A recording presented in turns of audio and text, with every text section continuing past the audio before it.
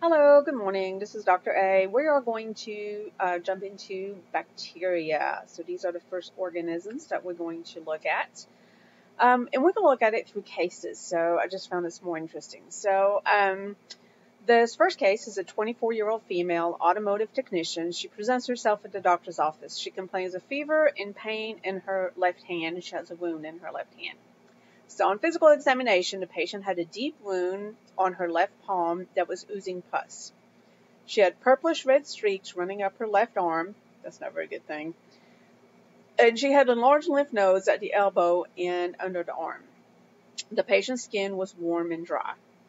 In her history, the patient had punctured her left palm with a sharp metal from the undercarriage of a real cherry 1977 Malibu about a week earlier. She said the wound had bled for a few minutes, and she thought she had washed it real good with soap and water. She had covered the wound with a large Band-Aid and gone back to work. She developed a fever about 3 days later, and for the past couple of days, she did not feel good, and she had vomiting and diarrhea. Okay, so the first poll is I want you to take a guess as to which bacteria do you think is infecting her hands. So your options, I'll just give you genus here, not genus and species. We have Streptococcus, Staphylococcus, Clostridium, Pseudomonas, and Pasteurella.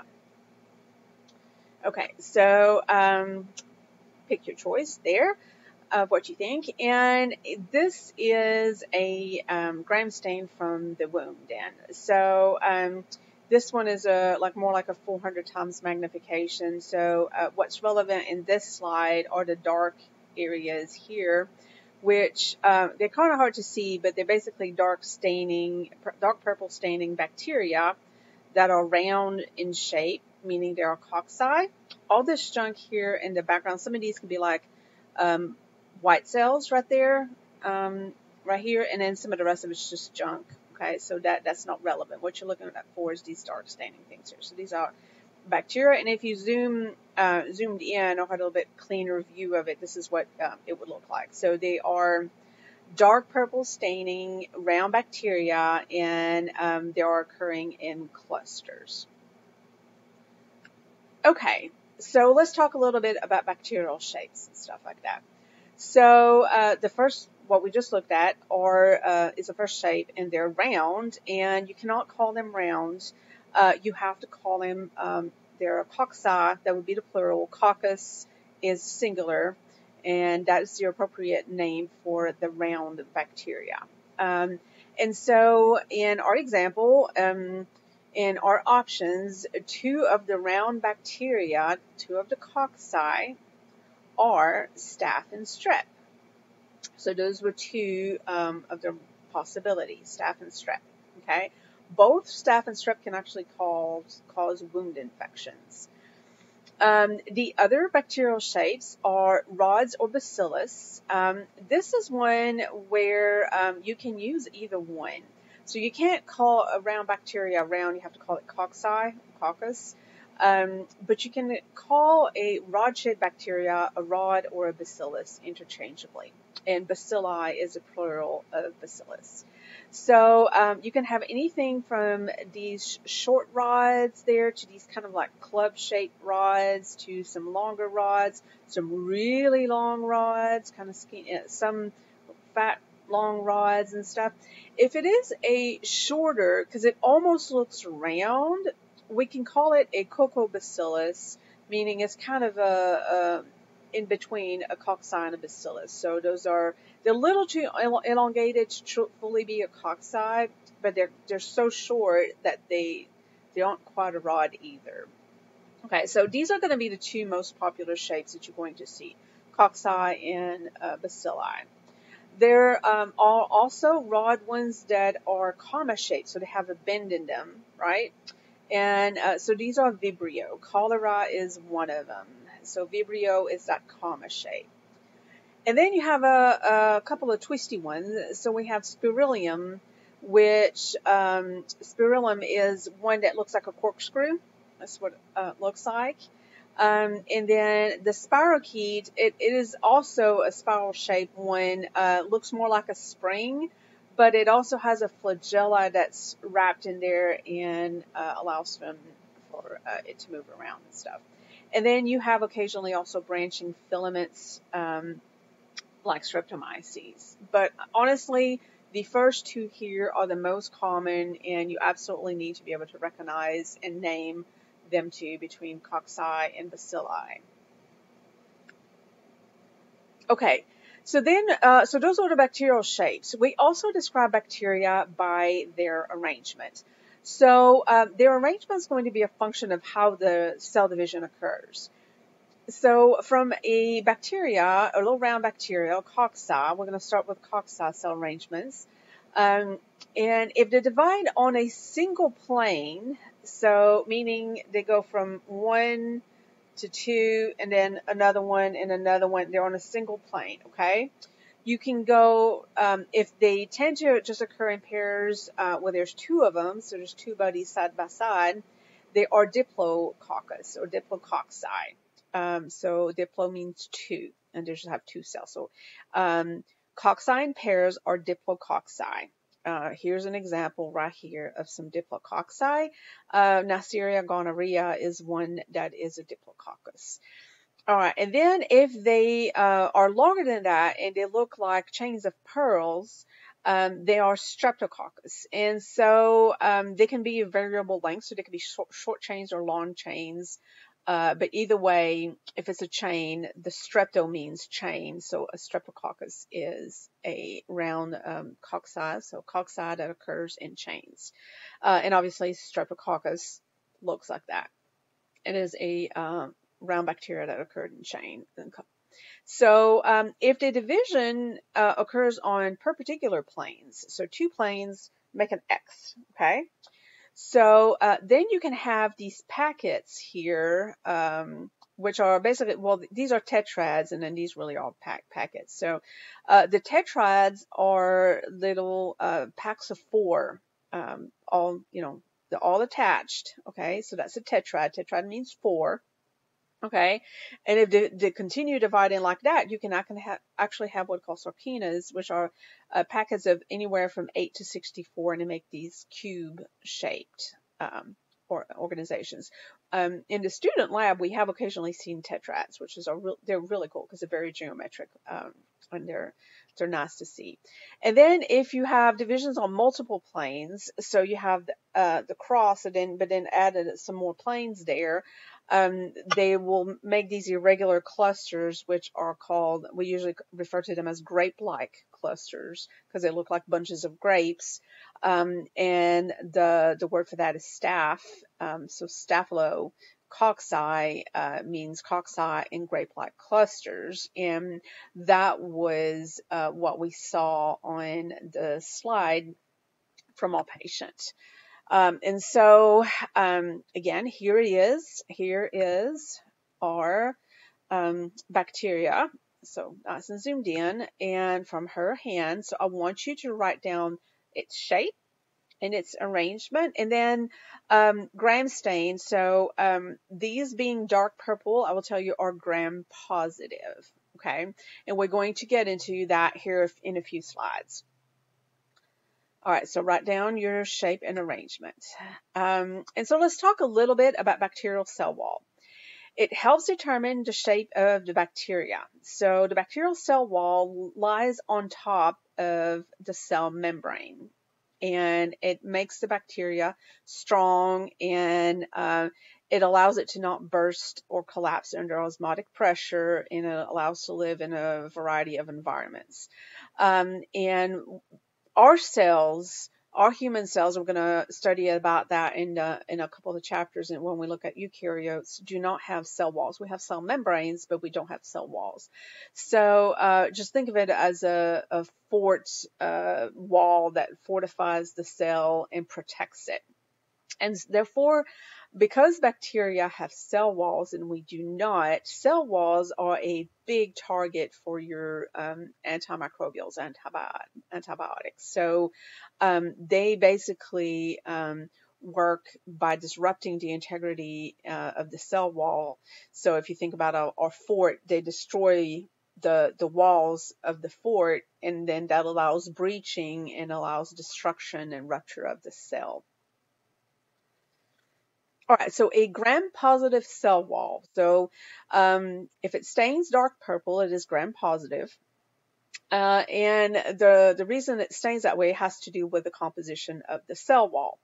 And again, I'm going to break down the gram stain in just a little bit. So the gram-positive cell wall is really thick, and it's a homogeneous sheet of peptidoglycan. Homogeneous means it's peptidoglycan throughout. There's no variation. It's just a big, thick slab of peptidoglycan at the microscopic level, but it's thick in relationship to the size of the cell. So it is anywhere from 20 to 80 nanometers in thickness, and it has teichoic acid and lipoteichoic acid that allows the cell wall to be maintained and enlarged as the cell grows, and also can contribute to certain acidic charge, to the acidic charge on the cell surface, allowing it to react with the gram stain, the crystal violet part of the gram stain. So this graph is a representation of gram-positive and gram-negative bacteria. So we were talking right here about gram-positive, and so you can see at the bottom of each of these is represented the cell membrane. Okay, so that would be the border of the cell, holds the cytoplasm and all the components of the cell that are inside, holds it all in one packet, if you will. And on top of the cell membrane, you have the cell wall. And then here's the teichoic acid and lipoteichoic acid here embedded. But you can see it's one thick slab of peptidoglycan, and they've designated it as purple because it is gram-positive, and it will soak up all the crystal violet stain and hold it in this big old thick wall. In comparison, the gram-negatives are going to stain pink. And we're going to look at the breakdown of this in a little bit, but I'll go ahead and introduce it. It has a thin peptidoglycan wall that is squeezed between the cell membrane and a lipid layer. So the lipid layer is very similar in composition to the cell membrane, but I mean, there's some variance, obviously. And again, the sheet of the peptidoglycan there is really thin. And it interacts differently with the gram stain, where it will end up staining pink. Okay, so let's again look at cell walls and this peptidoglycan layer and how it is constructed. So if you look at the word peptido and glycan, peptides are proteins made of amino acids, and glycan, think of glucose or sugar, so that it's made of sugars, okay? And so, and there's all kinds of different types of sugars there. But you can see here these little stop sign looking molecules are the representation of these 6 carbon sugars right there, okay? And then the yellow linkages are the peptides linking these chains of sugar together, making this lattice work, and that builds the cell wall. And so if you take this part right here and you zoom in, you get here these 2 glycans right here. And the M stands for, the G is N-acetylglucosamine, and the M stands for N-acetylmuramic acid. So there you go. Either way, they're sugars. And they are attached to these amino acids in this chain. So we have some alanine, glutamate, some lysine, some glycine in here. There that'll link together, and they are linking these chains. And the way a lot of the antibiotics work is they disrupt the structure. They bind here, preventing this cross linkage, and then making it really weak where it won't hold together, and then the whole thing falls apart. Okay, so your next question. So what is the composition of this organism's cell wall? So we were just looking at the organism that's causing the wound. So it's gram-positive, right? So what is a gram-positive cell wall made of? So enter your answer there. Okay, so let's talk about the gram stain a little bit before we dive a little bit deeper into the organism that's causing her infection. So the gram stain is a procedure that was developed to highlight the differences between these two different types of cell walls. So the bacteria that have the thick peptidoglycan layer are going to take up the crystal violet. So initially, the first step of a gram stain is to apply, after you've put the sample on the slide and you've heat fixed it and stuff like that, the first step is to apply the crystal violet and let it sit for 1 minute. So at that point in time, everything on your slide is going to stain purple. Okay. And then you're going to add what we call Graham's iodine. Graham's iodine just makes the crystal violet stick better to the the cell wall. Okay, so it just reinforces that crystal violet, makes it stick really well. So we add the Graham's iodine for 1 minute. There's a rinse step in between, and rinse off excess after that. Okay, so here now is the step that makes the difference and starts highlighting the differences. So for right now, everything is purple. Okay, whether you have gram positive or gram negative, everything's purple. Then we have a decolorizer, which is usually like a 90% alcohol solution. And when you add this alcohol solution to these bacteria, the crystal violet will remain in the gram positive cell wall. It is bound in there and is not letting go.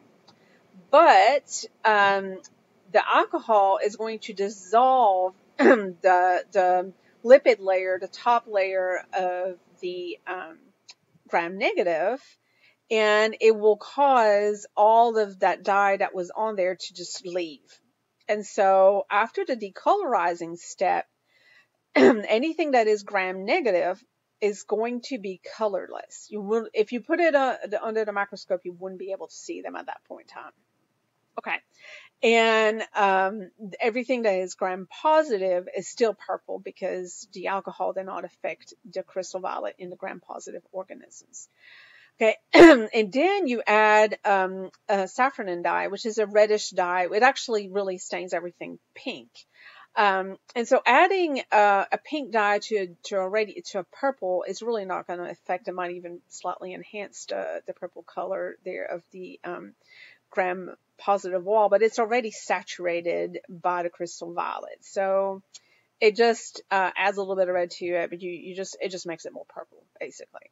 And then the clear one, the gram negative, this is basically what we call a counter stain. You add the safranin and it will actually restain it. So it was purple, it lost its purple, now it's pink. And that is the last step. And so when you visualize them under the microscope, anything that is gram negative is going to appear pink. Anything that is gram positive is going to appear purple. Okay. So the organism that was growing in her hand was Staphylococcus aureus. So it was Staphylococcus because it was a gram-positive cocci and it was occurring in clusters. Streptococcus can cause wound infections and stuff like that, but if it had been strep, we would have seen gram-positive cocci in chains. And then the other organisms were either gram-positive rods or gram-negative rods, so they were not applicable here in this scenario anyway. Okay, so one thing that's interesting to note about staph is that it has on its surface, on the surface of its cell wall, it has different embedded cell wall bound proteins that cause different pathologies and different what we call virulence factors, causes different aspects of disease. So and the totality of those proteins are called the surficome. So what the heck? Basically, it started with the genome, and then we have the epigenome, and now we have the metabolome, we have the surficome, we have the secretome, and all of that. So it's basically, for the surficome, it's the totality of the proteins that are found on the surface of an organism. So staph has fibronectin binding proteins, fibrinogen binding proteins, clumping factor A and B, which all of these can affect clotting. Okay. And it also has iron-regulated surface determinants. So bacteria often like iron. They use iron to enhance division and enhance their survival and stuff. And it also has collagen binding proteins, etc. These are all things that make it more able to invade your body and to also counter some of the defense mechanisms and stuff.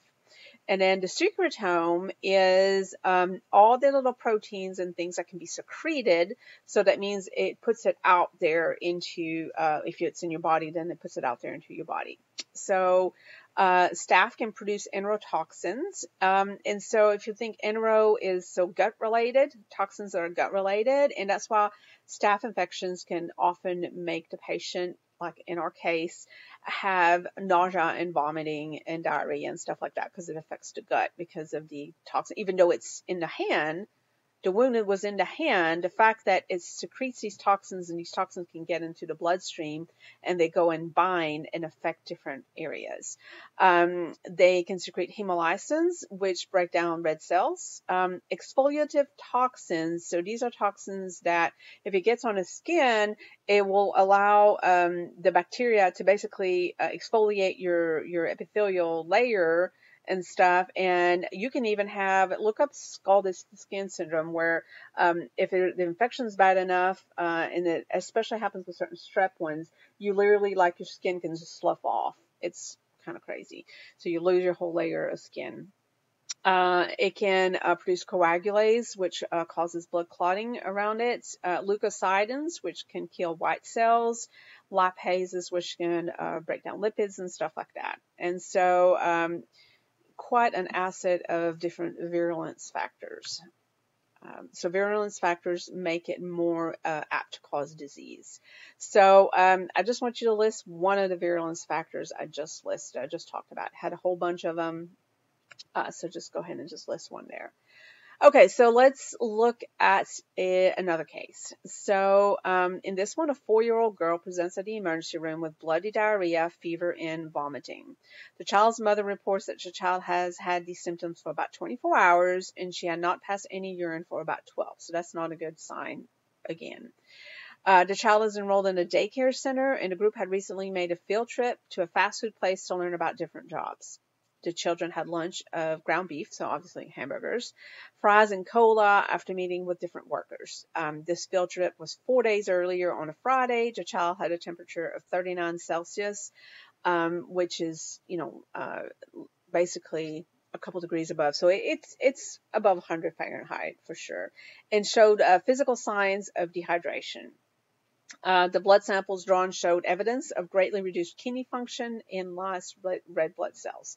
So this is a bacteria that is causing her bloody diarrhea, that is shutting her kidneys down, and it is tied to fast foods, especially hamburger, and it would be tied to hamburger meats that were contaminated and not fully cooked. So if it's there's a slight pink tinge in the center of the hamburger, which sometimes can happen if they haven't properly thawed their burgers or cooked them too fast or not cooked them long enough and stuff like that. And a kid may or may not pay attention to that, and they're probably just going to eat their burger and not really know.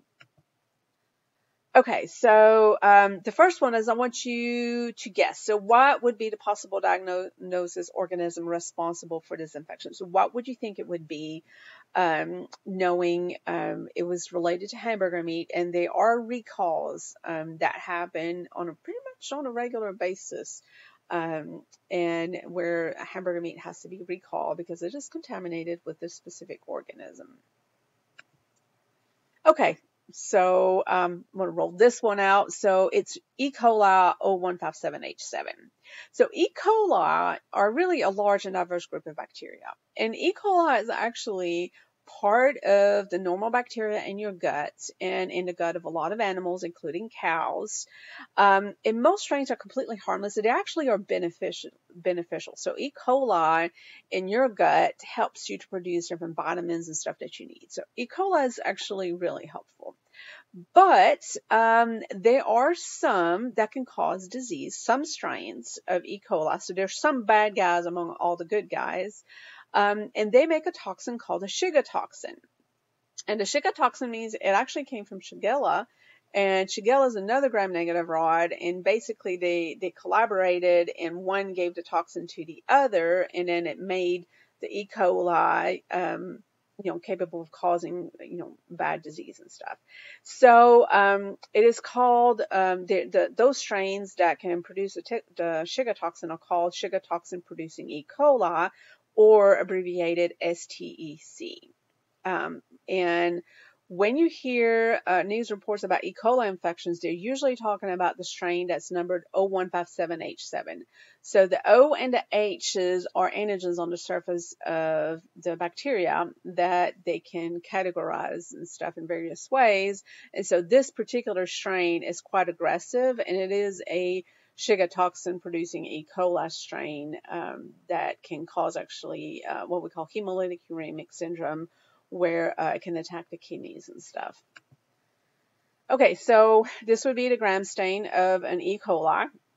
You cannot tell by the gram stain what strain it is. So the gram stain right here, you can see they are pink, so they would be gram negatives, and you can see that they're rods, and they're kind of short rods. So these you can describe them between bacilli and cocobacilli. So these would be more like bacilli here, and then this little short guy here would be more like a cocobacilli. Okay, so again, you cannot tell if this is a good guy or a bad guy E. coli just on the gram stain. It's just that's a gram stain typical of E. coli.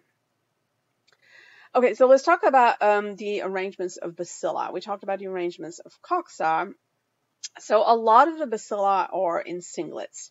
And so these right here are in singlets mostly, although you can see occasionally maybe some doubles right here, some diplobacilli maybe right there.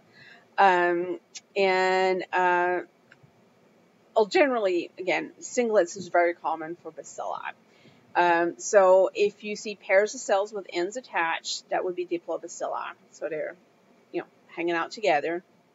And streptobacilli are chains of several cells. So, if you will, for that one, the chains are very similar to the streptococci chain. So they're end to end to end. Instead of looking like pearls, they would look like elongated pearls, if you will, or actually really, long. You have the rods, but they're end to end to end to end, making chains, shorter chains or longer chains, and that would be streptobacilli.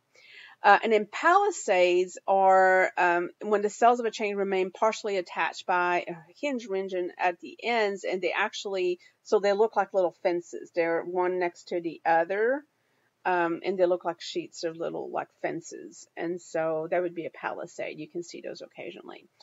Spirilla occasionally are found in short chains, and spirochetes rarely remain attached after cell division, so spirochetes are usually going to be in singles.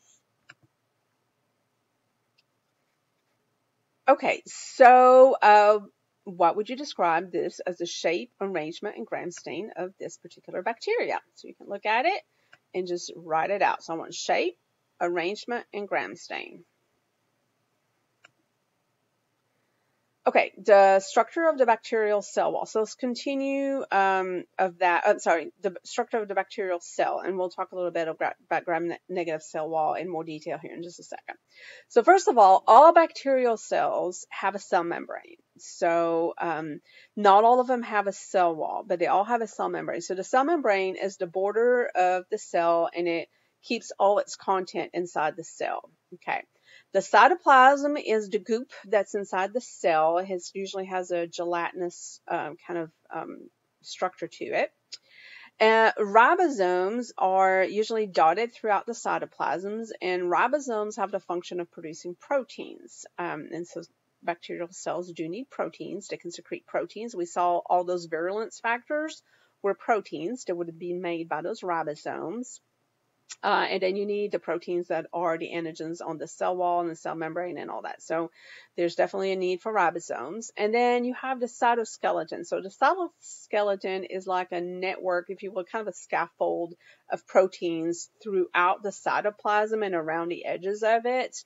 And it allows, it allows stuff to flow back and forth between the cell, but it also allows the cell to have a specific shape. But that shape is usually reinforced by the cell wall, but if that cell lacks the cell wall, the cytoskeleton is what is responsible for the shape of the bacteria. Okay, because there are some that do not have a cell wall. And then all bacterial cells have at least one chromosome. Some of them might have a few. Usually they're in a loop. They're circular chromosomes. And then most bacterial cells do possess a cell wall, although you cannot say all because there are a few that do not have a cell wall. Okay. And most of them also have a surface coating called a glycocalyx, which protects them. So that would be on top of their cell wall. And we're going to go over that here in just a second. So some, but not all bacteria could possess either flagella, pili, or fimbriae. So flagella allows for locomotion. It swim motion. Pili, we're going to come back to that later in this class, but it's a way to pass genetic material back and forth between two cells. It is often referred to as like bacterial sex because they literally are joining together through this pili, and it's like a little bridge, and then genetic material can go back and forth between the two cells. And then fimbriae are basically what I call bacterial Velcro. They're little little filament attachments that make it allows it to stick to tissue and stuff, and make it harder for your body to flush it out. Some of them have an outer membrane, so there would be a membrane on top of the cell wall. Some of them have plasmids. So plasmids are small sections of DNA. They're just like one or two genes coded, and it's a section of DNA separate from the main chromosome. Okay. And they have inclusion bodies. So inclusion bodies are vacuoles of stuff that the bacteria has ingested or that's storing in a vacuole that's just floating around in the cell cytoplasm. Some of them can make endospores. So endospores are a way for the bacteria to survive and to conserve its genetic material. And I'm going to have a slide about that here in just a minute.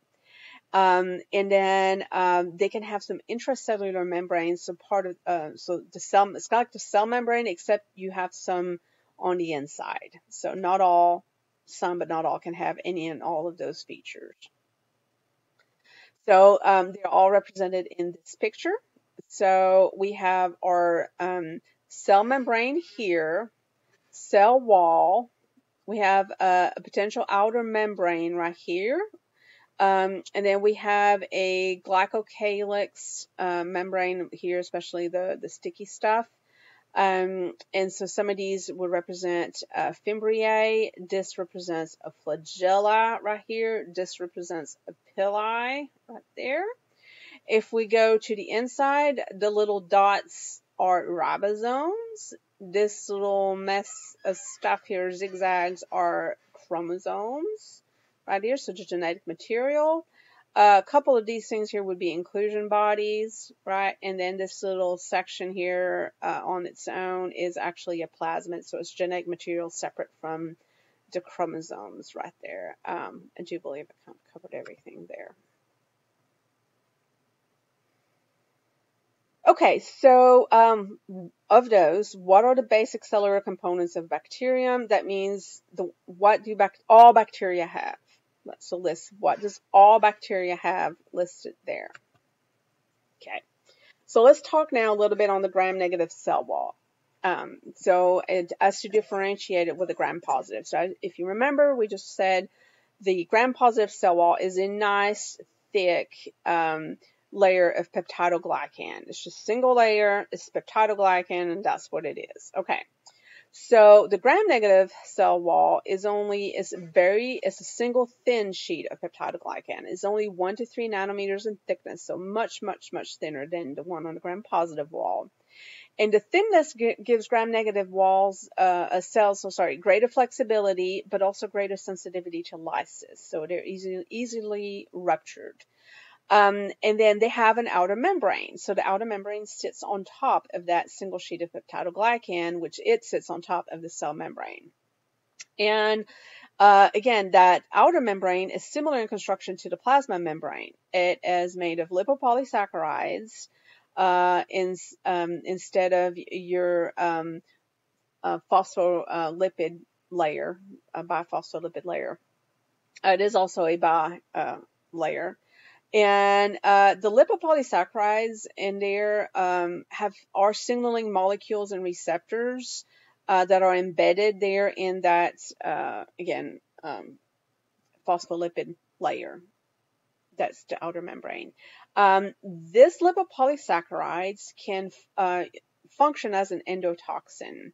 So an endotoxin is like inside, so it's part of the bacteria. And so what happens is if there's an infection with gram-negative bacteria and your immune cells are attacking it or the antibiotics are attacking it and the bacteria are blowing up, they're rupturing, they're all of their components are just, bursting into pieces. The pieces of this outer membrane of this lipopolysaccharide, these lipopolysaccharide pieces, function as toxins. And they will give you a lot of the signs and symptoms of disease, including they'll increase inflammation, they'll trigger fever, they will cause also the malaise, the aches and pains and stuff like that associated with infection. So they make you really feel like crap. They make you feel really sick. And then you also have some porin proteins. There are special membrane channels that allow only certain chemicals to penetrate inside the bacteria. So if it is represented here, again, same picture as earlier, but we're going to focus right here. So we have so this is our cell membrane, so phospholipids right here layer. Then we have our thin peptidoglycan layer, which is going to end up staining pink because it's so thin. And it will not keep the crystal violet. And then we have some, you see some porins through this outer membrane. So again, in composition is very similar, but it has lipopolysaccharides here embedded in it, which aren't in the cell membrane. So we have these lipopolysaccharides and their lipoproteins, and then these porins that allow stuff through the cell wall to enter, then of course eventually go through the cell membrane and enter into the cell.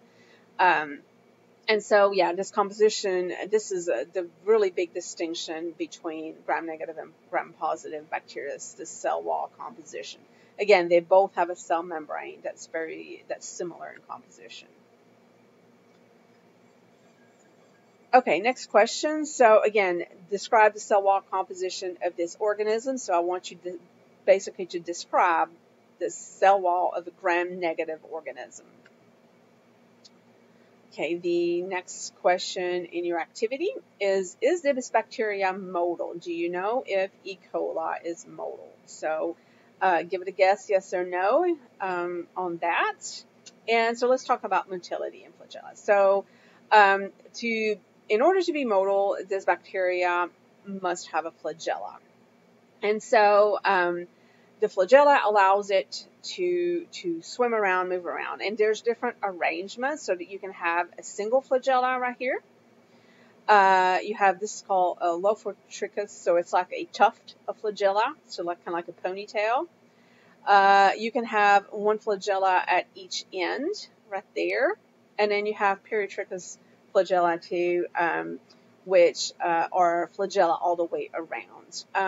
So if you remember in the tools of the lab, we're talking about media and growing stuff on plates. And we saw the nice little round mounded colonies most of the time. If the bacteria isn't motile, it'll make nice rounded colonies. So they grow on top of each other and just keep adding and adding and adding. Okay. If they're motile, they'll be flat and they'll spread because they can move around, so they're automatically going to want to spread out. And if they're really motile, they'll swarm the plate and they'll just spread all over the plate. Okay, so let's talk flagella here. And so the way the flagella is it is embedded through the cell wall, through the outer membrane, and into the cytoplasmic membrane through these rings. And so this is microscopic structures, and we're like at the molecular level. This is an electron microscope picture of the structure of a flagella. And it has a hook, and because it has a hook, that can give it direction, right? I can give it like spin.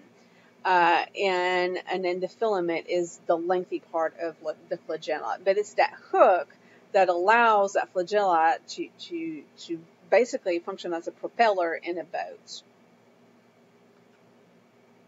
Okay, so yes, E. coli is modal. It can move around. And so the way this motion works for bacteria is they can tumble around or gather all the flagella or the single flagella and twist in one direction, and that allows to propel it forward. And then it can tumble around and then it can go forward. So that kind of makes it make more like zigzag motion. And if there's no attractant or repellent, they'll just basically move around and just tumble and go straight and tumble and go straight. But they basically aren't really moving around. They're just like moving around in a room or whatever. They're just in one kind of general location and they're fine where they're at and they're just kind of just tumbling around. Okay. But if there's something that attracts it, so maybe there's a nutrient nearby and it can sense it because the chemicals would diffuse and bind on the cells, on the surface of the bacteria and signal it that, oh, this is food, there's food over there. It's going to head towards the buffet, right? So it's going to go towards the buffet, and it's going to have directionality to its run and tumbles. So the runs are going to bring it closer and closer towards that nutrient that it's looking for. It can also move away from things. So if there's a poison or something that's harmful to it, it can move away from it.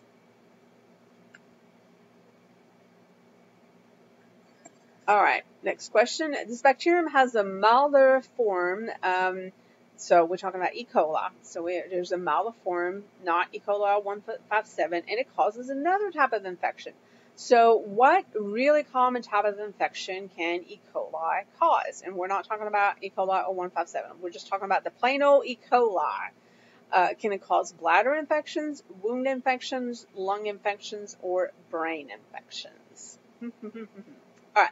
Put your guess in there, and ta-ta, if you guess bladder, you are correct. So, because it is normally found in the colon, and as you can see, here's the exit of the colon and the anus, and in females especially, that exit is not very far from the urethra exit.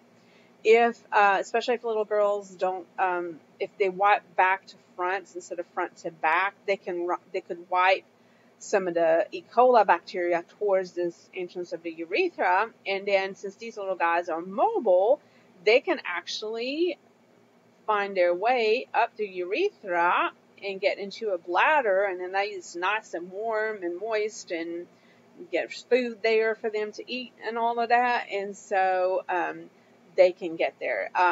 It can also be bacteria from the skin, simply from the hands, especially if hands haven't been washed. So very common cause of bladder infection.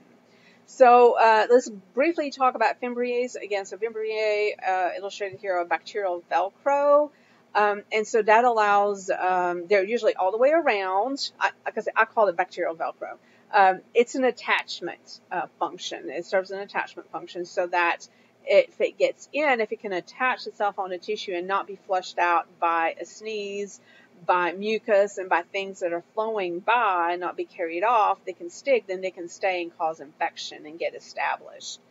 So Fimbriae allow the bacteria to stick to the surface that they have attached themselves to.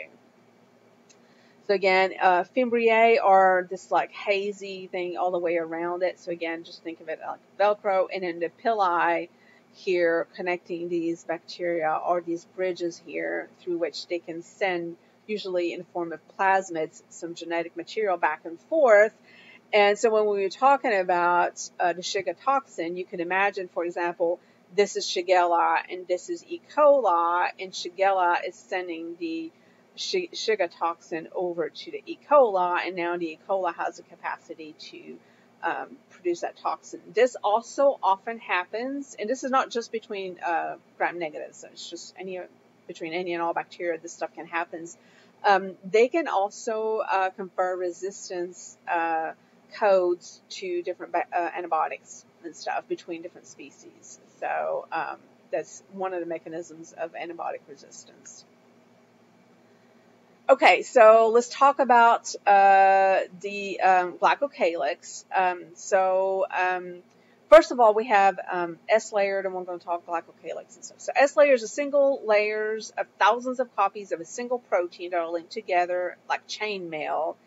And it's protective, so it's like a little protective anchor that it puts on its outermost. And the S layer is only produced when a bacteria are in a hostile environment and their survival is threatened, and they will put that layer up to try to protect themselves, to keep themselves from dehydrating or from rupturing and stuff like that. Okay, the glycocalyx, really, really common. So this one is a coating of repeating polysaccharides. So saccharides are sugars, right? Or glycoproteins, which are sugar proteins. So it's either made of nothing but sugar. Polysaccharides are multi-unit sugars, or glycoproteins, which are sugar proteins, subunits put together. And what is sugar? Sugar is sticky, right? And it's thick. So it's a slime layer. It's a sticky slime layer. It is kind of loose. And it protects against the loss of water and nutrients. So that's a slime layer. If it gets really tight and thick, it's a capsule. So it's more tightly bound sugar. It's denser. And it gives mucoid characters to the colonies on the agar. So if a bacteria produces a capsule, when you look at it, on the agar plate, on your petri dish, the colony appears very wet, very slimy, kind of, because of that glycocalyx. And then again, capsules are formed by many pathogenic bacteria. It allows that bacteria to have greater pathogenicity because it can withstand harsher environments, and then often can withstand maybe some antibiotics and antimicrobials and stuff because it can't get through that capsule layer. It can also protect against phagocytosis, which is what your white cells do when they eat bacteria. So it can prevent the white cells from being able to eat a bacteria that's in a capsule. Or if it does eat it, it can't break it down because it cannot get through that capsule layer. So it makes it definitely more pathogenic. And then biofilms are super important, especially in healthcare. We've already mentioned it in the intro, but example of biofilms are the plaque on your teeth right here. And it's all kinds of different molecules together, and some of them are glycoproteins and stuff. But it allows those bacteria on your teeth, for example, to be anchored there, and it prevents them from being dislodged. It basically builds fortifications of mucousy stuff and glycoproteins and things all the way around it, so that the bacteria are embedded in that. And like any kind of antimicrobials and all, I cannot reach them. It doesn't matter if actual plaque.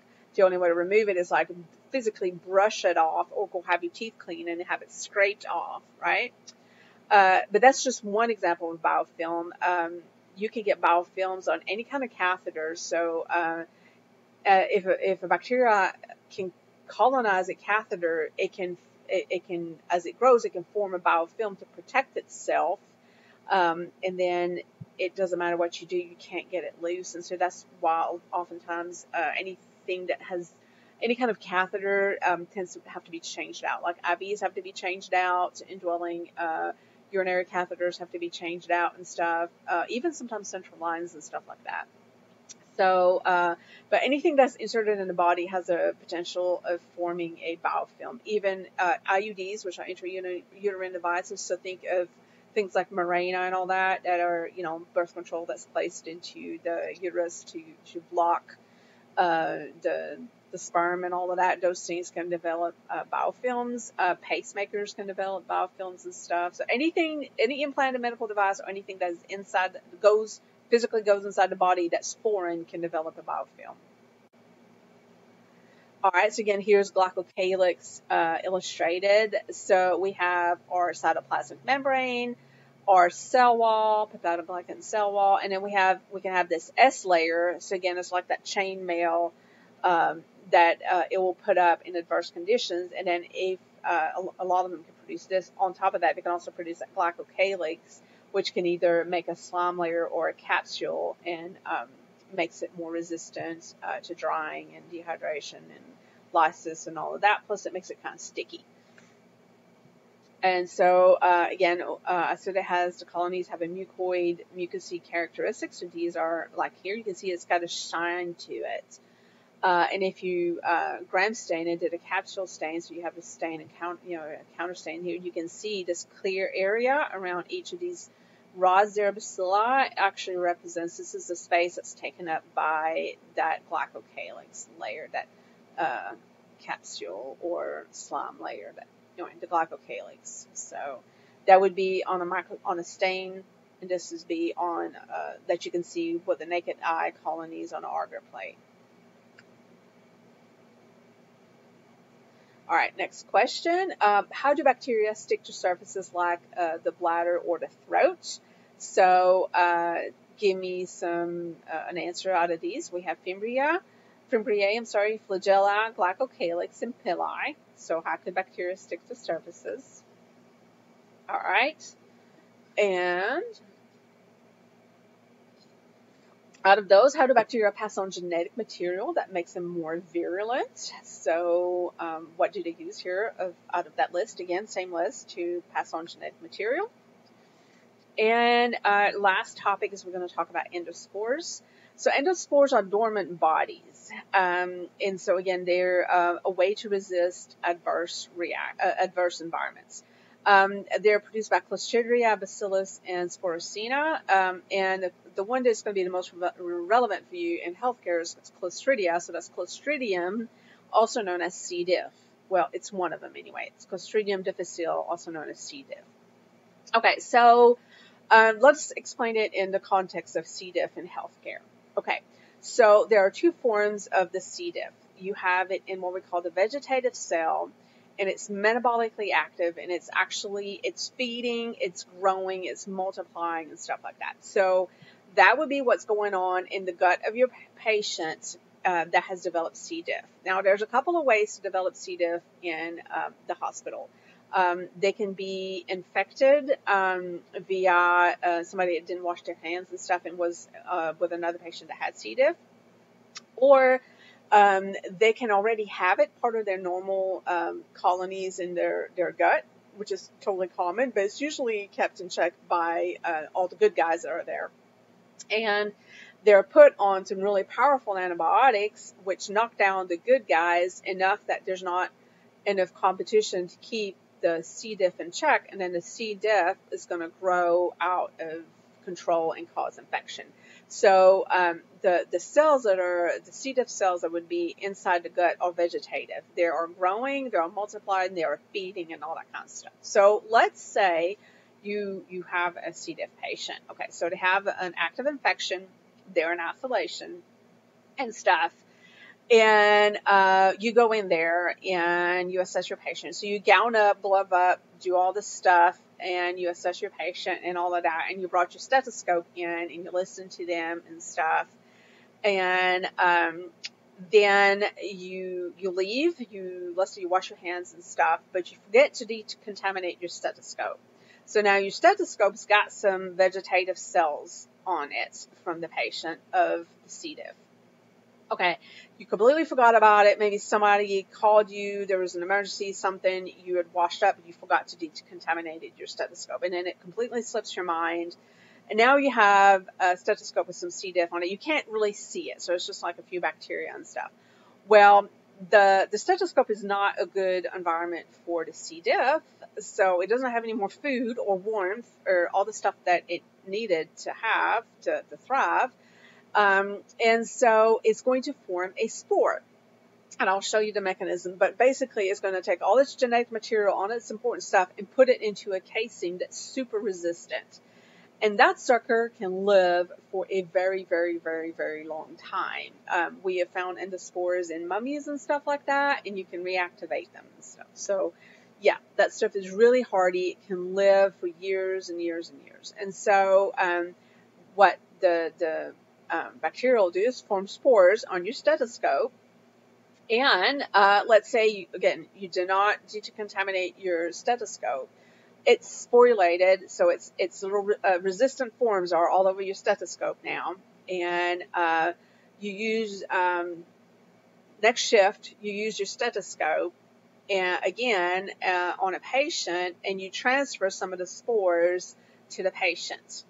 And somehow the patient manages to ingest those or something like that. It's, they're pretty resistant and stuff. Um, and the patient ingests them, and then as soon as it gets into a favorable environment of the gut, it becomes a vegetative cell again. So and it causes an infection in that patient. So I say use a stethoscope. Hands that aren't clean are definitely a big vehicle, but other things, objects and stuff like that, can cause it, cause the transmission of spores, endospores from one patient to the other. So again, endospores can resist extremes of heat, drying, freezing, radiation, and chemicals that would normally kill vegetative cells. So the chemicals that you have to use to clean after a C. diff and all that are different and stronger than what you would use to kill normal bacteria. So they're very resistant. And we'll talk about that. This will come back up again in this class. And so basically this is an electron micrograph of endospore. So you have Clostridium difficile is a gram-positive rod, bacillus here, right there. So it will actually pack all its genetic material here in this spore form. Everything else here will just disintegrate and go away, and its genetic material in the spore will stay resistant and stay in a dormant state, but capable of reactivating. And so again, the mechanism again is, so you have a vegetative cell, and begins to be depleted of nutrients because it's not in the body anymore, it's on the surface of some sort. And so chromosomes are duplicated and separated, and it starts making the 4 spores, and then the rest of it, that's the sporangium, and then it starts developing more and more. Here's the early spores, so it's starting to make calcifications and stuff like that around it. So, and this is the genetic material that's a copy from that. And then again, the cortex and outer coats layers are deposited here, and then you get, at one point in time, you get a mature endospore, while everything else here is starting to dissolve. And then this mature endospore can be released and simply just hang out on any kind of surface. And then if this is ingested there, the spore is ingested, then all of a sudden it can basically germinate, and it pops, activates and pops up and becomes a vegetative cell again, and it's capable of causing infection, and it'll survive and stuff like that. And then if that vegetative cell gets an area where it's out of the body, out of the favorable environments, the whole process will start over again. And so that's why it can make it really hard to eradicate these infections. You have to be very careful, and it's easy to spread if you don't abide by protocols and stuff. It's easy to spread these guys. Okay, so you have another question. So what features can help pathogenic bacteria survive outside the body? So you can obviously select more than one on these. So look at these features and select which ones can help bacteria survive outside the body. Okay, and so this is your last slide. If you have any questions, you put it in there. And so this is part 1 of your bacteria lecture, and I will have part 2 up and running shortly. Thank you.